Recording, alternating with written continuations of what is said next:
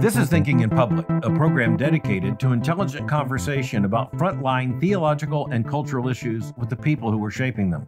I'm Albert Mohler, your host and president of the Southern Baptist Theological Seminary in Louisville, Kentucky. James Davison Hunter is the LaBrosse-Levinson Distinguished Professor of Religion, Culture, and Social Theory at the University of Virginia, where he also serves as Executive Director of the Institute for Advanced Studies in Culture. He received his baccalaureate degree in sociology from Gordon College, Master of Arts and PhD in sociology from Rutgers University. It is his most recent book, Democracy and Solidarity, on the Cultural Roots of America's Political Crisis. That book is the topic of our conversation today. Professor Hunter, welcome to Thinking in Public. Thank you very much. So happy to be here. Well, I'm kind of in the unusual position of saying that we've been in conversation for the last 40 or 40 plus years. But it's really been mostly one way, with you writing the books and then me greatly appreciating your writings and frankly, engaging with so many of your ideas. I think back to 1983, your first book, American Evangelicalism, Conservative Religion and the Quandary of Modernity. And I was a doctoral student at the time, and I have to tell you, I was deeply grappling with my own version of the quandary of modernity. And ever since then, quite frankly, you've been one of the most, I think, catalytic minds in American intellectual life. So I just want to say thank you. Well, thanks. That's very generous coming from you. Thank you very much.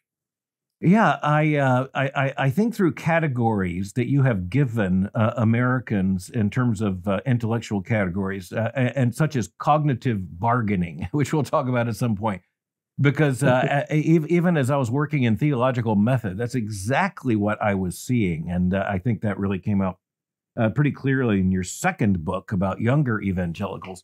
But you rocked the intellectual world in the United States with your book entitled Culture Wars, The Struggle to Define America, which was 1991.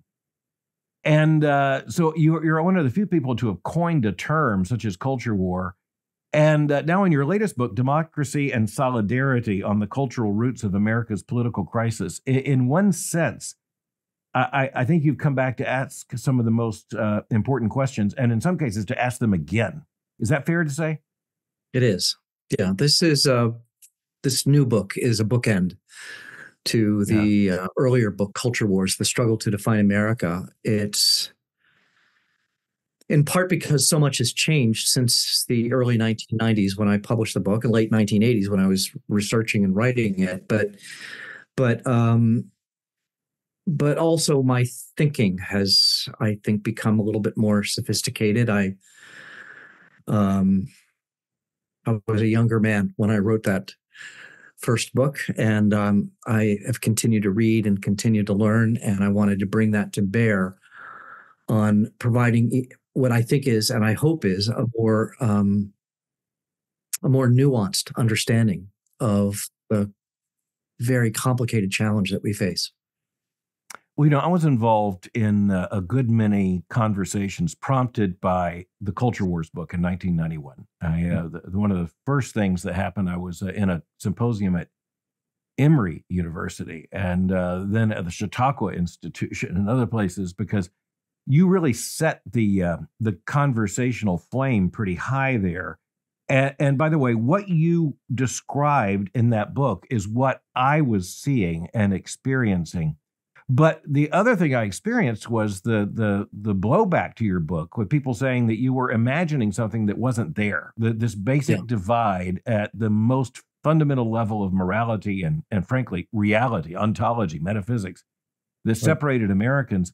You were really charged back in the early 1990s with exaggerating and quite frankly, bringing a kind of an unnecessary belligerence to the cultural equation.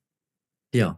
Well, I think the first 15 years after that book was published, I was doing, I was in an ongoing debate with my colleagues in political science, sociology, political theory, and elsewhere. Did this thing exist? Did it not? And I came to the conclusion that the very first public presentation. It was an author meets critic event, and a very senior social theorist from very sophisticated man said, "There is no culture war. It's a mopping up campaign."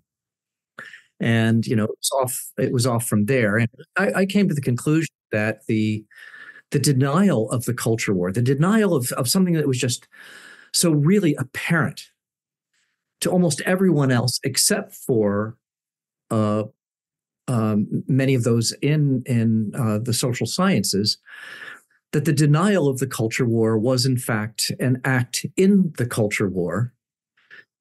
To deny the culture war is to essentially say that the other side doesn't matter.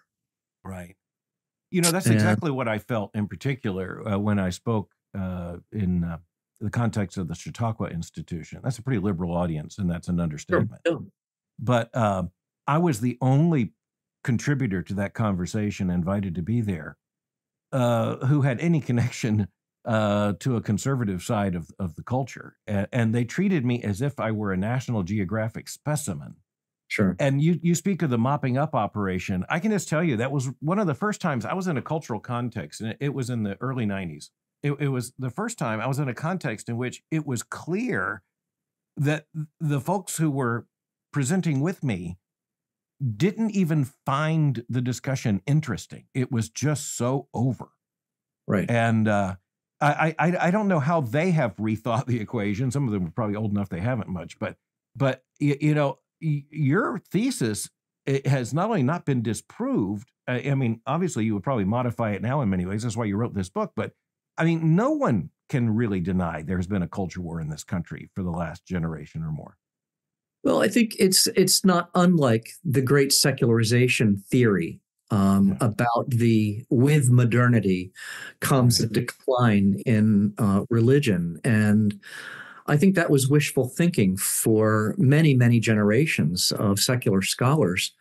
There's some empirical validity to the argument, but in its nuance. But this general notion that religion is simply going to disappear and we're going to live in an uncomplicated secular world, it's taken a long time for secular scholars to realize it's not going away. And I think in the same sense, the culture war has only intensified. It has the animosities are deeper, and I think the main problem is that I would say most are not grappling with the nature of the culture in culture war deeply enough to understand why it is that it's now within our DNA as a nation, and that it's not going away. This is not simply happening. I oftentimes use the metaphor of the weather and the climate. This is not just happening in the patterns of the weather. This is deeply climatological, and it will continue. I'm sure for generations to come. Yeah, I'm convinced you're right. I want to go back to the late 80s when you're doing this research, and the early 90s when it landed, because it kind of sets the stage for our conversation to follow. What were you seeing in the culture that led you to kind of appropriate that German noun Kulturkampf from Wilhelmine, Germany? And say, well, that's what's happening in the United States. And I'd ask you at the same time, say, explain why now. Your use of modernity is absolutely crucial here, I think. So why in the United States and why now? Well, that's a very big question.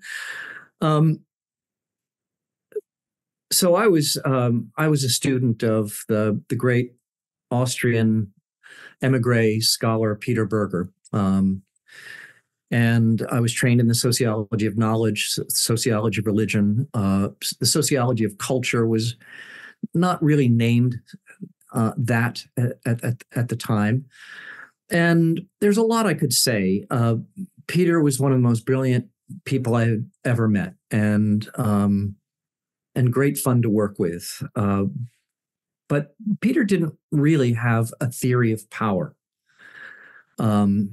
He had a theory of legitimation. He was brilliant in so many ways, but large-scale cultural, religious conflict really wasn't part of the matrix of his thought. And in Freudian language, we kill the father. We find out what in our mentors' paradigm is missing, and you want to fill the gap. And part of this is also, I think, on the heels of my having written two books on American evangelicalism and trying to figure out how it is that, against the supposed backdrop of secularization, how is it possible that a religious orthodoxy not only survives but thrives? How in the world does that? How does that make sense? And how do we make sense of that? And what happened in the late 1980s is that I was doing a research project on religious authority, and it involved a big survey of elites, business elites, media elites, academic elites, and religious elites in Germany, England, and the United States. And when I was beginning to analyze the data, I found that Orthodox Jews, conservative Catholics, and evangelical and fundamentalist Protestants had more in common with each other than they did with those in their own tradition, but on the other side of the cultural divide. And this happened about the same time that I read a story in the New York Post about a protest at an abortion clinic, I think a Planned Parenthood clinic in Midtown Manhattan, in which an Orthodox rabbi and a couple of congregants, along with a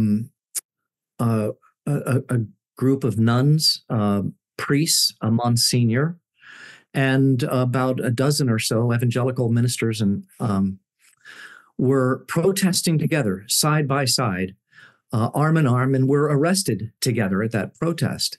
And if you know anything about the history of Western civilization, you know about the prominence of anti-Semitism and anti-Catholicism. The 19th century in the United States was rife with anti-Catholicism. And yet, here they are, standing shoulder to shoulder, and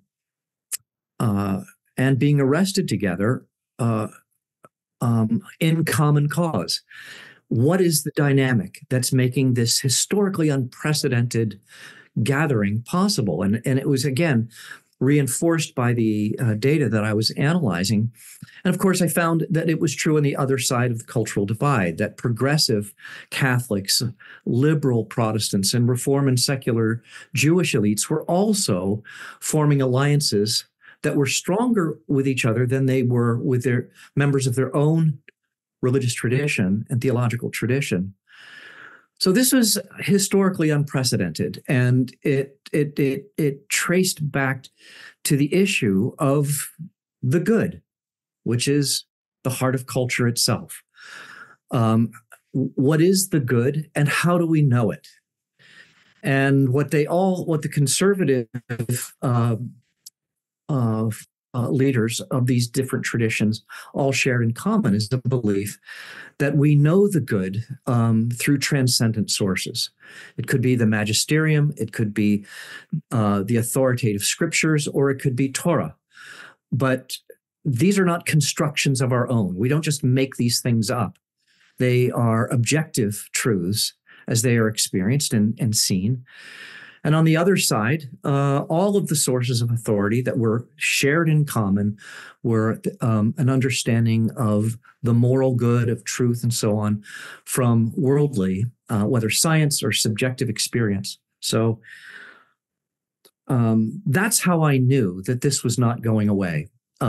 Anything that touches on cultural authority, even if it's never articulated fully, was going to have staying power. It was not just ephemeral um, um, political action on the part of some hotheads on either side of the cultural divide. This is pointing to something deeper and more enduring.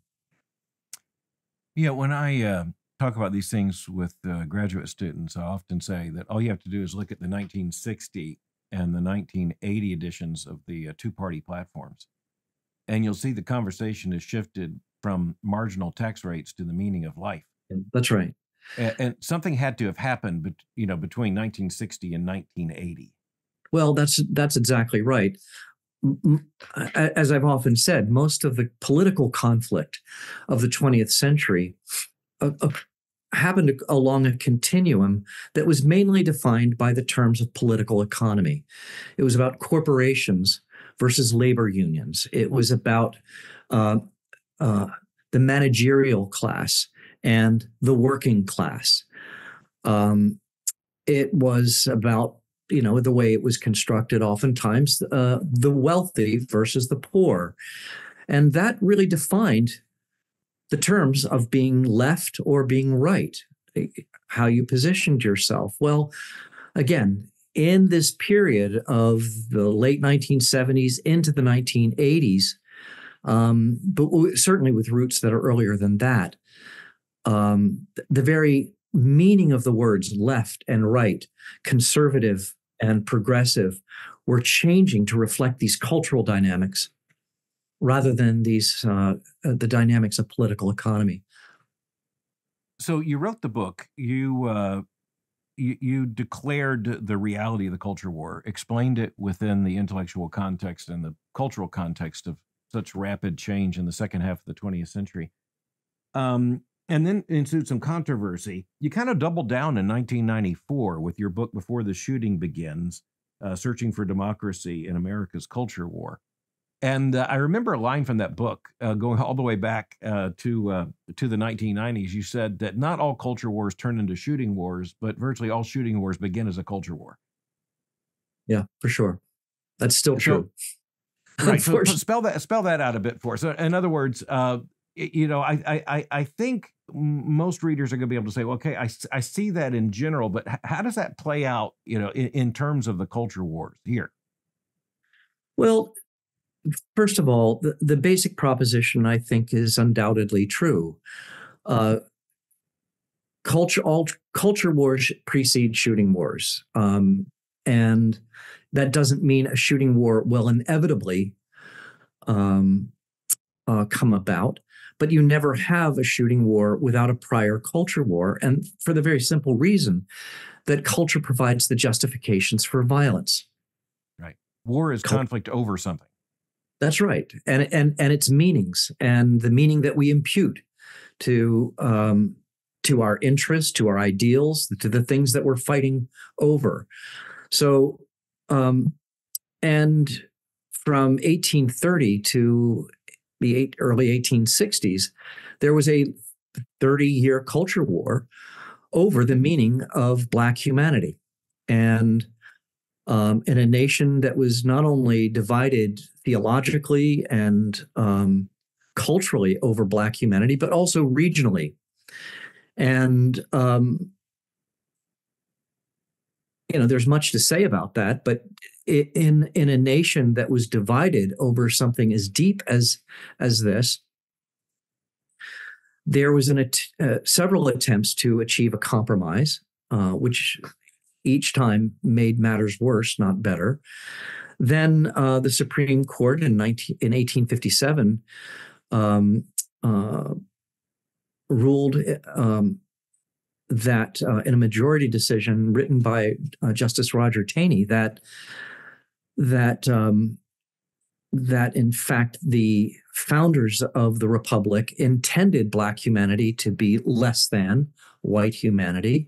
It affirmed the legitimacy of a slave regime. It was an attempt to impose consensus through the power of the state, and the result was 3 years later, we were at war. And war essentially brought about another consensus through the power of the state.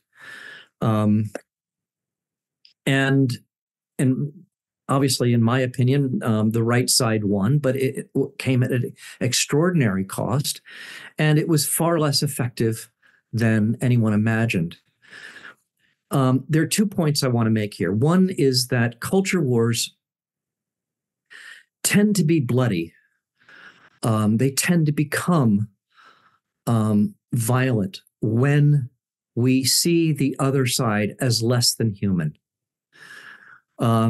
When our conception of the other side is that these people are not members of the political community and worthy of its protections as well as its privileges, then it seems to me the other side, or whoever is in power, has the justifications for doing whatever they want to the other side. I mean, this is, of course, what happened in the 1930s in Nazi Germany. The first step toward the Holocaust was simply denying Jews citizenship and the rights and privileges and protections that citizenship provided. Then it was possible to essentially do whatever you wanted. So when there is by the way, you see this in the Bosnian conflict. You've seen this in African conflicts. When the culture war finally settles on who is a member of the community and worthy of its protections and who is outside of the boundaries, that's when things get awful. And during the 1990s, I think part of the reason why people weren't worried was because it was mainly a white middle class conflict. The economy is doing pretty well. People are, it is a middle class conflict, some class divisions, but not much. But it was contained by those things. All of a sudden, in 2008, there was now a class dimension, and the life chances of one side of this cultural divide were threatened. And I'm quite sure that that's one of the reasons things intensified at that moment. Yeah. But yeah, it's interesting you make that point, because I have not only been in intellectual engagement with your works, but I also, over the years, have ordered and read every symposium I've seen on your thesis on culture war. And I think there was one, I believe it was the Brookings Institution. It's been a while, but there was a chapter, I think, by Alan Wolf, in which he basically said, if there was a culture war, it's over. Yeah. And looking back at it, you can go, wow, how can you miss? And I respect Professor Wolf. I'm just saying, it's one of those things you just look at it and you go, so how could you see that? From where I live, it would have been impossible to say that the conflict is receding rather than advancing. And so it's kind of a humbling thing to read, because I thought, we're inhabiting two different worlds here. We were at an event sponsored by the late Mike Cromarty. I don't know if you knew Mike. Sure. Wonderful, wonderful man. And the debate was in front of a group of about 25 different journalists. And so Alan and I went head to head on it, and we made our cases. Eventually it became published, as you know, but in the context of that debate with all of these journalists, there wasn't a single journalist there who is taking Alan's side. It was, they were seeing it day to day. They were writing about it. That was my perception. So, right. But Alan is a you think good about man, the time, thoughtful man. But we were very on different sides of that one, and I think I came out on that one. Well, I think undoubtedly, but I do appreciate the fact that there was a conversation like that, because quite frankly, in that kind of context, that dynamic, you have arguments refined, and it's also important for me to know, and for listeners of this program to know, that there are people, and I don't mean this dismissively, but elites in the culture where, quite honestly, they don't meet anyone who isn't in basic agreement with their worldview. and they don't understand what it is like to be on the underside of these changes. Which means, if you have the Supreme Court and the Roe decision, legalizing abortion, and you're on the conservative pro-life side, and then you have the Obergefell decision in 2015. So far as one part of our society is thinking, well, this is just inevitable, this is progress, Hegelian, unfolding of history and spirit. On the other hand, there's a sense, okay, our challenge is greater than we ever knew. But I appreciate those on the other side of the conflict who, quite frankly, are engaged in honest conversation, and I've had the privilege of those conversations. But I think it's very unbalanced in the sense that I have to be very familiar with their stuff and read it constantly. They really don't need to follow our stuff very much in the world in which they live. The world of higher education is, for the most part, a monoculture. And it's not uniformly so. There are lots of people who are, I would say the majority of scholars in the world I inhabit are honest, hardworking, but it's and truth seekers. But there are very powerful scripts that dominate the space that we live in, and I think it is often dangerous for people to offer an alternative perspective if they want to enjoy the benefits of career mobility. Right. There's a certain kind of conformity that's expected. Yeah. So. Yeah, when there was that first round of pretty massive conflict on the campus of Columbia University, going back nearly 20 years ago, and a prominent Jewish family put together a program and a fund. They've been in the headlines recently on the same campus because of similar reasons. I was one of the persons invited to be a part of that symposium there in the Low Library at Columbia. The president of Columbia very skillfully, supervised the discussion and the symposium. And, at the end of it, I all of a sudden realized, again, I am stepping into a world where, honestly, they never hear anything like this from on campus. And I say that because that's what they said. That's what they said to me. They not only heard it, but they don't know anyone like you. Yeah. Yeah. People, someone like you are just not part of the diversity that they want, or that they, and I've heard that, frankly, many times, and frankly, from both sides. Sure. Which is part of the problem we're facing right now. Thus your book. But your latest book, Democracy and Solidarity, on the Cultural Roots of America's Political Crisis, I have to say, I picked it up wondering what you were going to do. And I have to tell you, it was an incredibly satisfying engagement when I sat down with your book.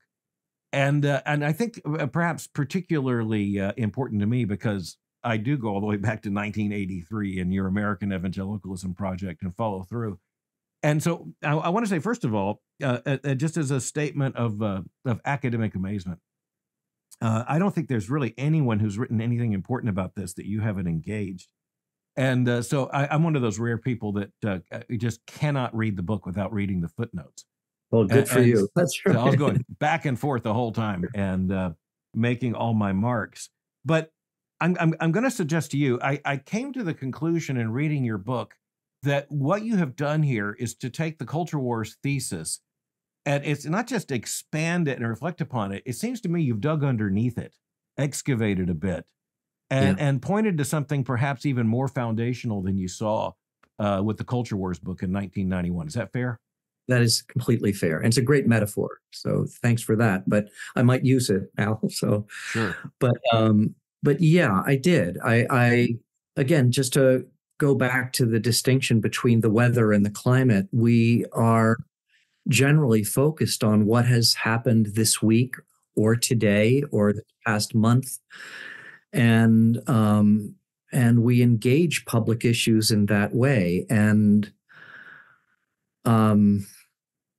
yeah, I wanted to dig even deeper. And I know this is fairly esoteric for the average reader, but um, you would appreciate, I think, that this rather bold statement, which isn't made in academic social science, I don't think ever, but that implicit within every institution, every society, every civilization, um, are answers to the question, what is real, what is true, how do we know, who is a member of the community and worthy of its protections, how do we treat other people, and what is the point of it all, where is it all going? And these are all proto-philosophical questions that no one ever fully articulates, and I would say 99% are not even aware that they're answering these questions, but they are there. And when you start digging into the substructure of American civilization, you find that there's this rich, complex story that's unfolding. And that's really the story I'm trying to tell of how we went from a rather opaque consensus around those kinds of questions to a place where it seems like we're giving up on those questions altogether. And we are now just engaged in a kind of competing will to power. It's just about who's going to win this. People are giving up. So I'm tempted to jump to the end of the book, but I'm not going to do that. Yeah, so no, let me just walk through it a bit here. Sure. You use some categories you've used before, such as cultural logics. And so, in summary, this is, are these always conscious, or are these logics largely unconscious? What makes this society work? And I appreciate the fact you're pressing back to say, okay, so how in the world does this happen? How does this idea emerge? Well, surface and depth, weather and climate are related to each other. So we can understand the cultural logics of a group or of a party or of a faction, to use the old-fashioned language, by virtue of what they say and the patterns of what is said again and again and again. But culture is not just about the text that we can read or see or observe. It's also about the context and the subtext. And so part of what I'm trying to do in understanding the implicit cultural logics is to try to understand the subtext. I'll just use an example of conspiracy theories.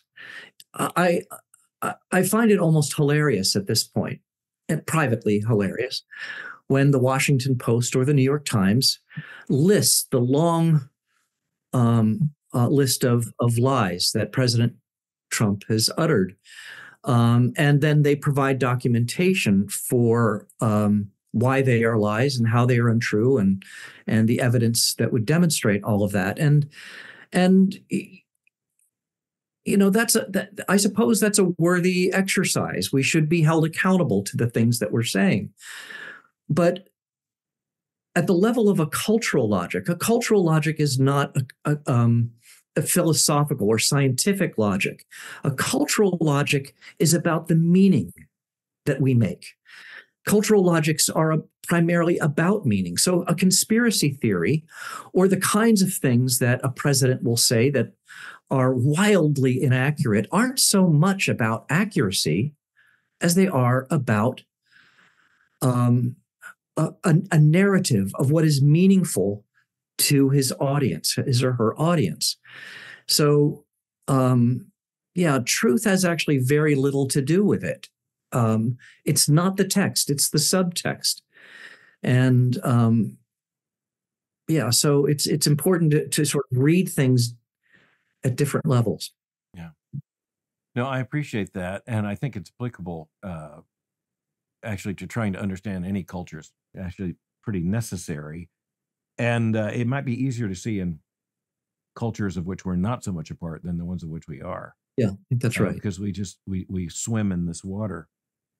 About I don't know, 100 pages in your book or so, you're really dealing with the secular reality and the shift, and so you do several things. You have these big concepts that I think are so important, and you also have a narrative, and you come back to it, and also you punctuate the narrative with the conflict.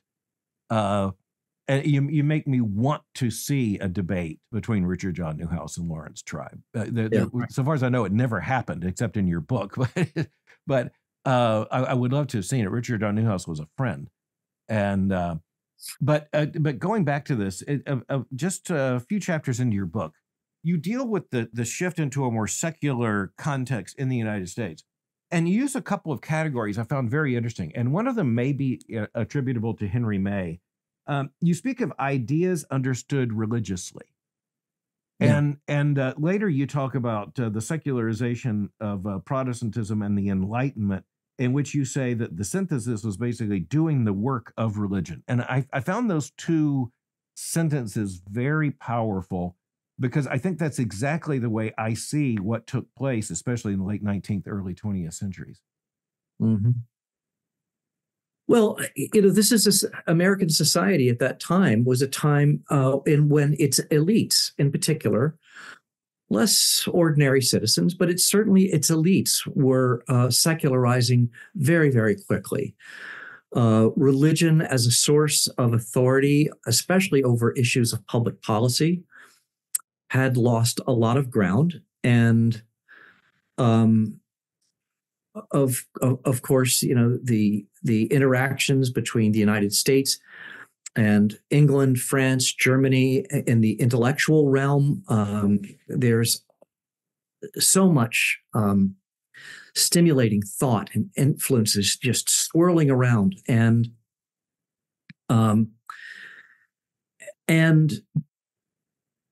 I would say that because the deep structures of American civilization had been so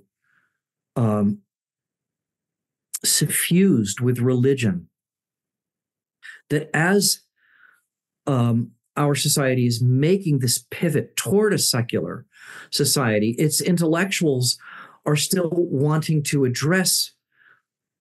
They understand that the religious questions are still there, but they are somehow unable to address them religiously, but or through explicit theological language.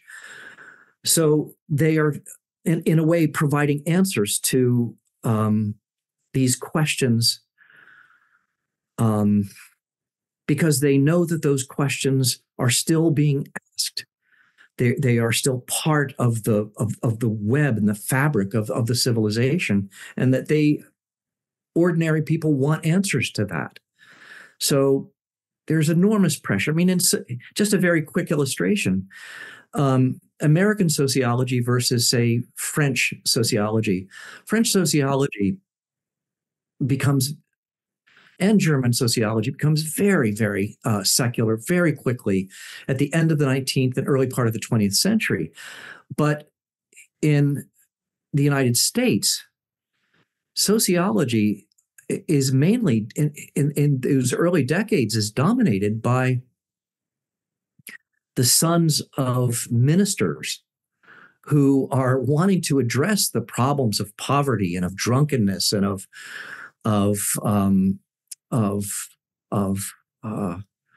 immigration, and they are doing it in ways that are just very religiously oriented. They want to solve problems.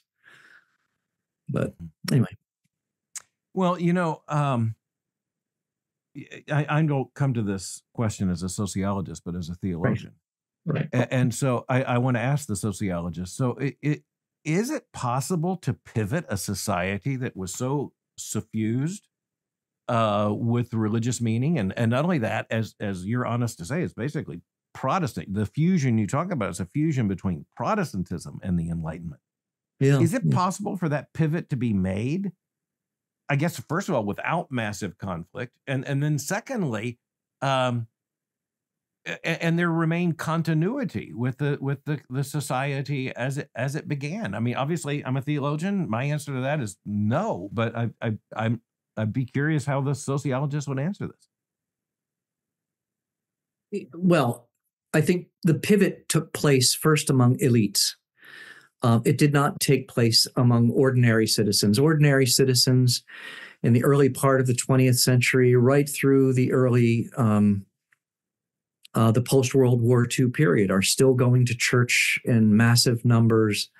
They are still, if not creedally bound, they are culturally bound to the traditions of a Jewish and Christian world view. But that's just harder and harder to sustain. And I think sort of what's happened from the 1960s is that a larger higher education became a carrier of secularization. So in the post-World War II period, is much larger numbers of the American population are going to colleges and universities, getting their degrees. At the same time that they're getting credentialed, they're also becoming much, much more secular in their orientation. So, but I think all of the questions that theology asks are questions that are at the heart of every civilization, whether they are answered in a religious voice or a secular voice. And those very hard questions are, what is the meaning of life? How do I make sense of suffering? Is there a point to human action? Is it all meaningless? These are theological questions, philosophical questions, obviously, too. And those don't go away once a pivot has taken place. So even in the early decades of the 21st century, we are asking those questions. Absolutely. Yeah. Well, as I look at the three books, Culture War, 91, before the shooting starts, I think 94, or before the shooting begins.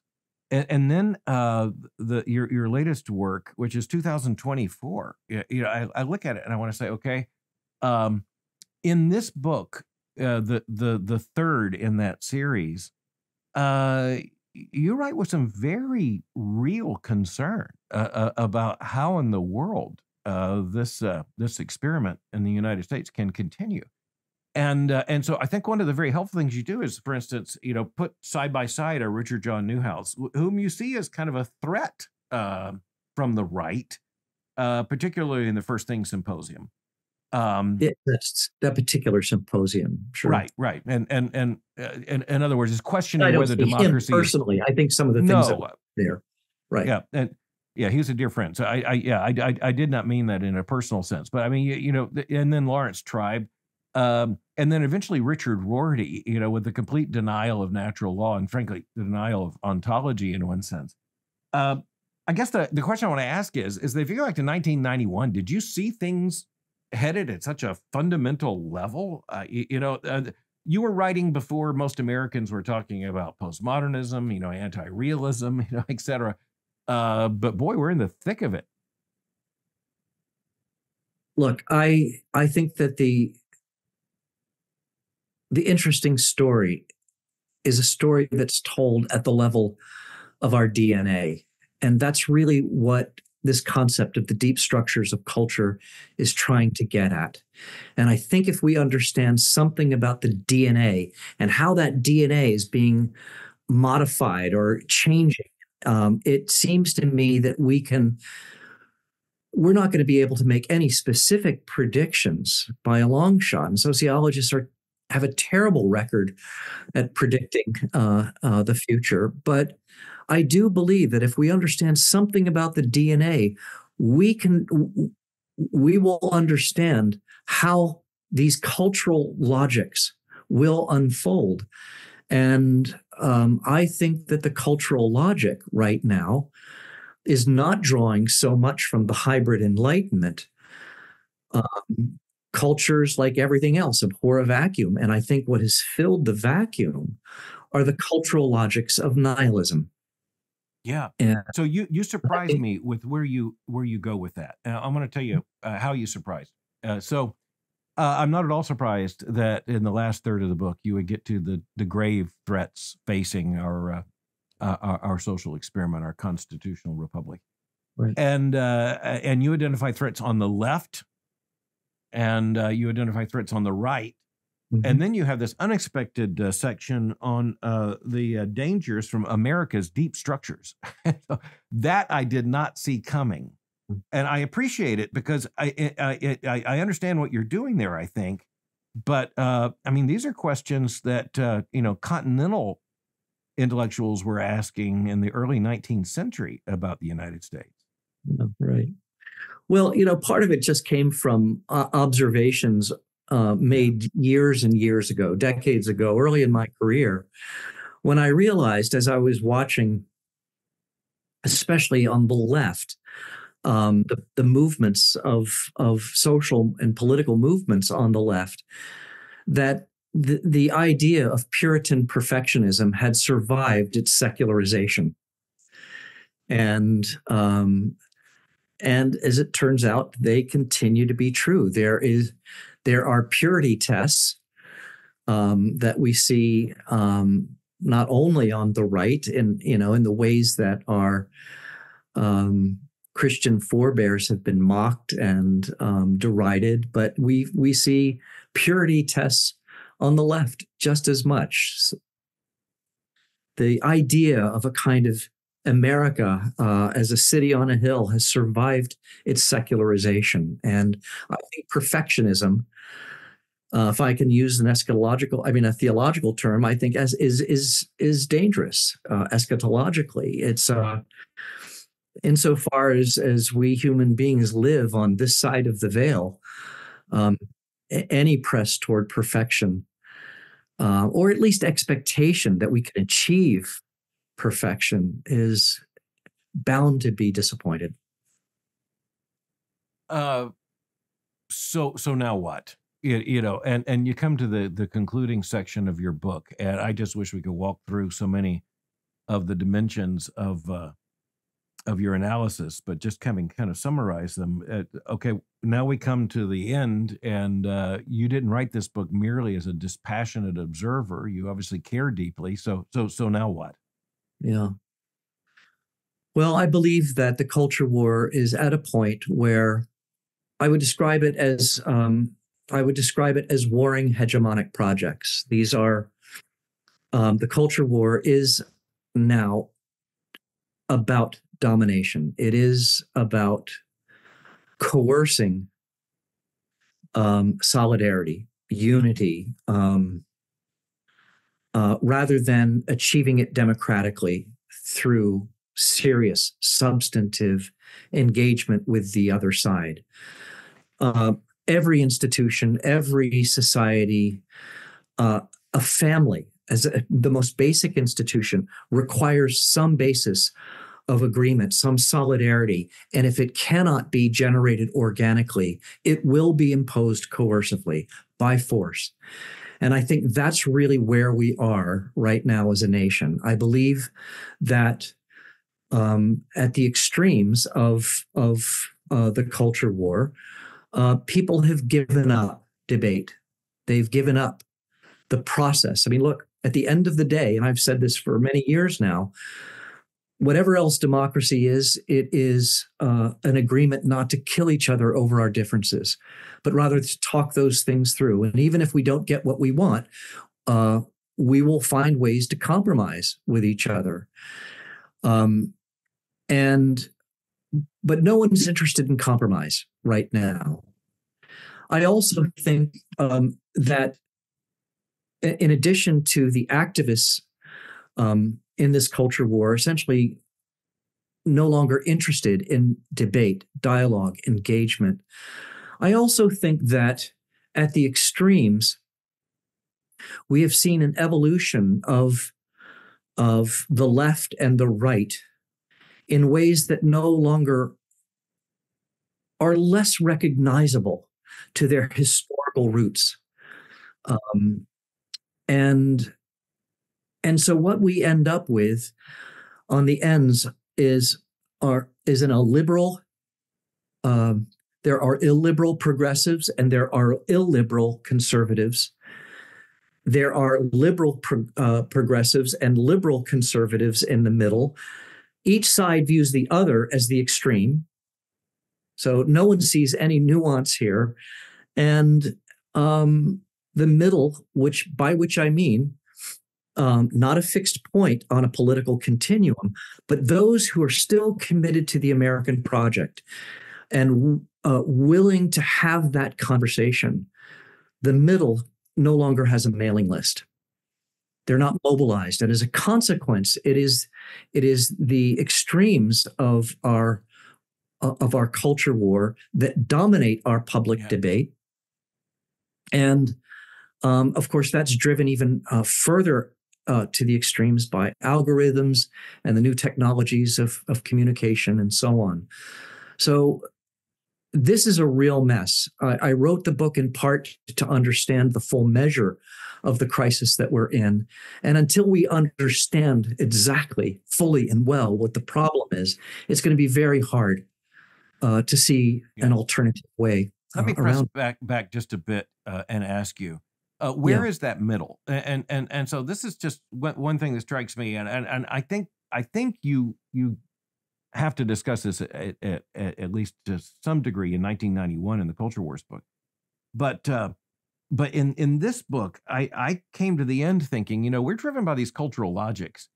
And if you have a deep ontological, theological commitment on one side, and you have an opposing moral commitment, which is anti-ontological and anti-theological on the other side, and you look at a binary, and I don't just mean in the election. I mean increasingly, every country club and retailer is a part of the binary.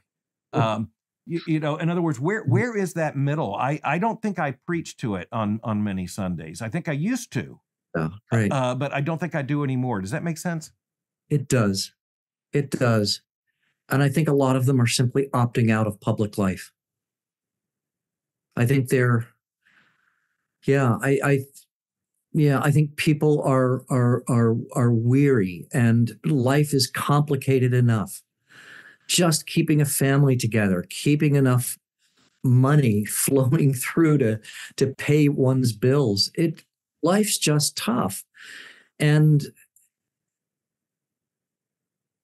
I think people are just opting out. I see a lot of that in survey data as well as an anecdotal experience. And the people who are still opting into that debate are the ones who are finding meaning in a way in that engagement. And they're not always the most thoughtful people. I think this is especially true within the leadership class.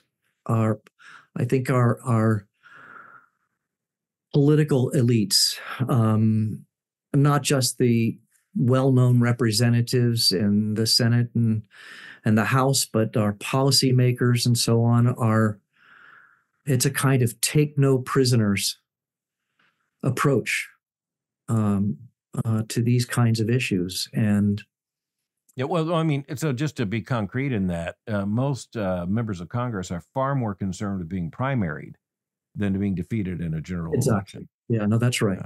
That's right. It's pushing every argument further and further. And I don't say that just as if it's a part of some sinister plot. I want to say sympathetically, I think that's a part of what happens in the pressure cooker of the late modern age when, I mean, honestly, the trajectory of everything is, for anyone with eyes open, pretty clear. And so, you come down to fundamental issues such as the definition of marriage, the definition of life. It's really harder to imagine a consensus. I'm not saying culturally it's impossible, but I'm saying, there is no pressure towards consensus when, I mean, for instance, just you take the last, to say, 24 hours, and as we're having this discussion, this is headline news with the second anniversary of the Dobbs decision. I think what strikes me is that in the distance between Roe v. Wade in 1973 and the Dobbs decision in 2022, I think far more Americans understand, okay, this is where that moral logic leads. This is where this heads. This is why this is important. And I guess in my stage of life, I just say that's just a fundamental difference. I think America in Roe in 1973 is a different America than with Dobbs in 2022. I think it is. I think that's right. And again, I think the reason why abortion has been the longest standing issue of the culture war and the most vehemently battled is precisely because it is over these fundamental proto-philosophical questions, and they won't go away. The problem is, of course, that law can't do the work of culture. That's the problem. That's worth repeating. Okay. Repeat it, and then please explain. Sure. The law point you're cannot making. do the work of culture. There's a culture war that preceded the Civil War. Neither the Supreme Court nor the Civil War settled it. And as a consequence, the slave regime was reproduced under the name of the KKK, Jim Crow, Code Noir, lynching, and the like. It was simply reproduced because law didn't touch these questions at a deep cultural level. The same is true with Roe versus Wade. A consensus was imposed upon the nation in 1973 with the Roe v. Wade decision for a nation that had not talked about it, worked it through, sorted it out, and really had serious and substantive engagement with each other. And as a consequence, the pro-life movement came to life, started looking for workarounds, and 50 years later, it's overturned with another Supreme Court decision. And what are progressives doing? Exactly the same thing, looking for workarounds, because law cannot do the work of culture. We think it's going to solve things, and it won't. So, that gets to the whole. One of the things I think would have helped the pro-life movement is and this is something I suggested even in a book I wrote called To Change the World. Legal strategies are fine. They're democratically acceptable and legitimate. But why not take some of the resources in a state like Illinois or New York or California, really solidly pro-choice states, and get a petition with 10,000 families willing to adopt a child of any race, ethnic background, capacity, and then announce at the state capitol that there are no unwanted children in the state of Illinois or New York or California. Instead of the coercive power of the state, the pro-life movement would be leading with an act of sacrificial love. And I think more of that would have changed in a way the temper and tone might have changed some of the temper and tone. I don't know. Yeah, I hear that. I had the opportunity to, with some others, respond to your book, To Change the World. Okay. I did not appreciate that one as much as the others, partly because I am involved in these issues, including in the pro-life movement. And I just want to say I was on the board of an organization, national organization, that sought to do exactly what you're discussing, not either or. And we got basically shut down by the bureaucracies in those states who frankly, I hear that word. I just want to say that I think here's the wonderful thing about Christians. I find that Christians are generally very ready to do the right thing if they have the opportunity. But even as recently as this very day, I've been in a conversation in which that particular issue, that specific issue, has gone very badly because of quite frankly government interference. But the point is I don't made. doubt that either. I don't doubt that. I appreciate the point you're making as being a very legitimate word, and that sets me up to want to conclude by asking you to go back to 1983, not just to 1991. And so obviously you didn't stop thinking about and caring about American evangelicals and the quandary of modernity. We're in a deeper quandary now. And as someone who's president of an evangelical institution, and for whom the evangelical world is my people, Right. beyond Southern Baptists, I just want to ask, okay, so what would you say to us now? Because I think you had your finger on the pulse of what was then the coming generation, that generation's grandparents now. Yeah. So how would you update that argument? Well, I would argue that what I didn't quite see then in 1983, I was a 20. Well, I had written that as my dissertation, and I was about 25 years old at the time. So I'm going to give myself a little bit of a break there. I didn't see it then. I see it clearly now. That the ground underneath our feet as a nation, certainly as a developed world, and certainly as a people of faith, that ground has shifted underneath our feet. And most people don't understand the nature of the changes from a period of high modernity, which was a confidence in reason, confidence in science, confidence in progress, to a late modern moment in which truth has been deconstructed,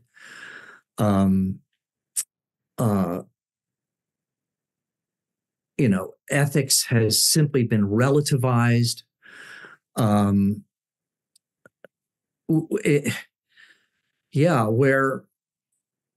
Where we can't even answer the question of what is true, right, real, good. And no one can make those claims with any authority anymore in ways that would be accepted by a plurality.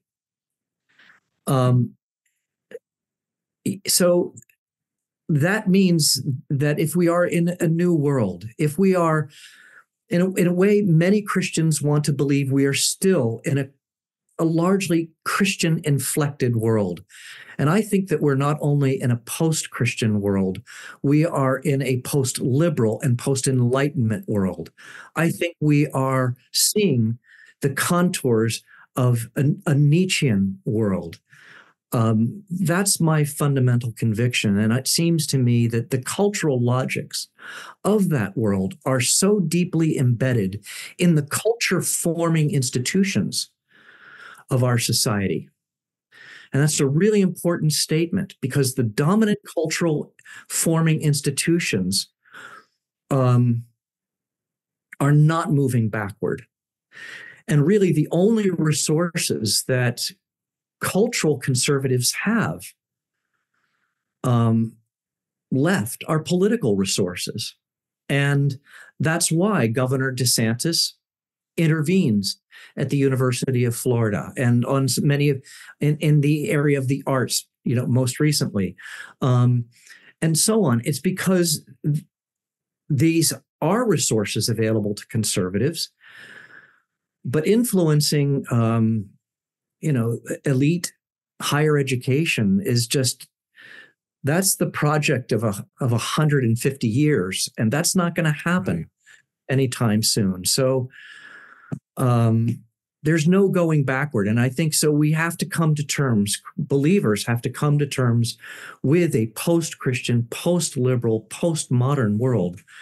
And it seems to me, in a way, it's still trying to fight the battles of modernity and high modernity, rather than the new ones that we're in right now. So.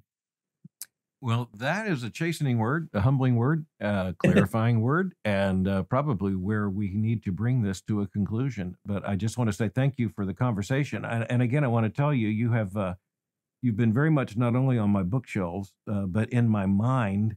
And as a theologian speaking to a sociologist, I want to thank you for your contribution and for your honest engagement on these issues. Oh, it's my pleasure. At one point, not too distant future, I'm hoping to write a follow-up to Change the World. Maybe we can come back and talk then too. Well, and maybe we need to have that conversation mind to mind, understanding that is still one of the rare privileges of our age, and as Christians, we esteem it as a privilege indeed. It's an extraordinary... Professor James Davison Hunter, thank you for joining me for Thinking in Public. You're welcome. My pleasure.